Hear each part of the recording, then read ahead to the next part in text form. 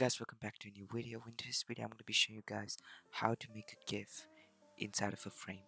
So I have made a video about this in my channel like a year ago, but I wasn't really clear on how to do it on a frame, and this is an updated version. So yeah, this is more clear, and yeah, this will be easier. So let me just show you how to do this. So for this, first we need a GIF, which I'm going to be using is this right here. I just found it on Google.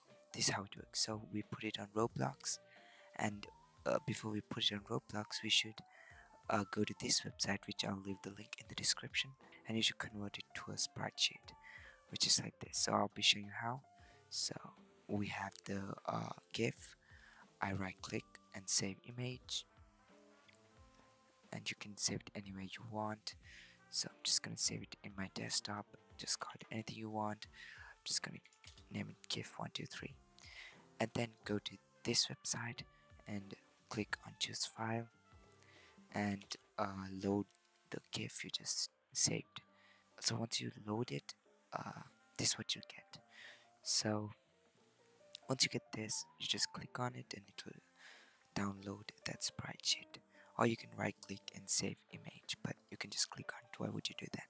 Anyways, once you have that spreadsheet downloaded, you go into Roblox. So now we're in Studio. So before we begin, we're gonna make a screen GUI under starter GUI, and then inside that we're gonna put a frame. This frame can be any size you want it to be. I'm just gonna keep it around this size. And then we make sure to name this Whopper. Okay, make sure to name this Whopper because that's then only the script will work if you do that. And inside of this you're gonna put an image label, right? And this image label size is gonna be 1010. So if you do this, it will scale up to this frame, and now if you change the size of this frame, it will scale with it. So that's one thing. Well, if you have knowledge on this, you can do it alone, but make sure the image label is named animated. Okay, and now once this is done, I will leave a link in the description for a paste bin link, and this will have a script. This script is made by Hungry. Yeah, that's his username, I guess, and yeah, credits to him. Anyways, you just have to copy the script and come back to Studio. Under the screen GUI, you're gonna put a local script and delete this print and yeah, paste it. Once it's pasted, there is certain stuff you have to do. First, you need to go to roblox.com/tilop and go to decals. In decals, you have to choose file and choose the spreadsheet you just downloaded.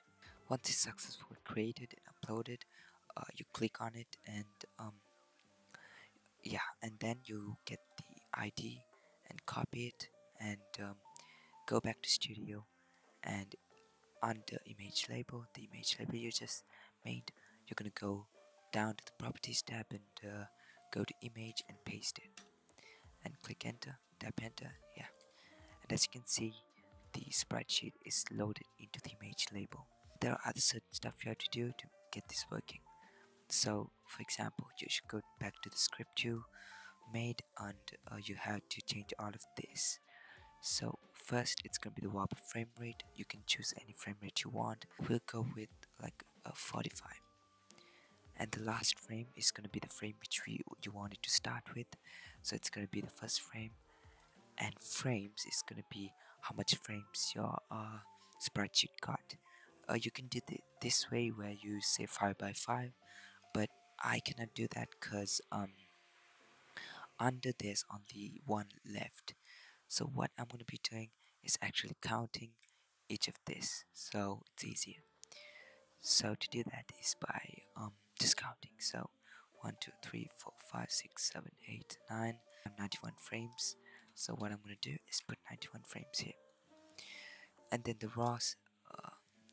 rows which you can easily find out by just checking how many rows you got, which I have 11 here, so I'm gonna put 11, right?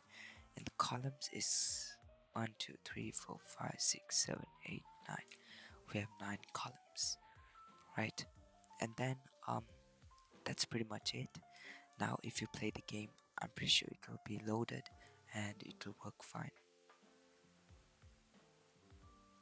Oh yes, I'm wrong. Wait, one more thing you should do before testing it out, and that is going to your frame, which is called the whopper, and going down and finding something called clip descendants and checking on it. Then the image label will be clipped inside of it. So yeah, as you can see, it's working. You can try to mess with the FPS too. Let's go with 60. Just see how it is. That's how 60 is. Okay, as you can see here, I've used this 2 times with different screen GUIs, but you can use one script for all of them if you know scripting and you have knowledge on them. So yeah, this is how you make it work, and I hope this helped you. If you want to know more, just comment down below and I'll try to help you. Anyways, hope you enjoyed this video. Please subscribe for more like this, and yeah, see you guys in the next video.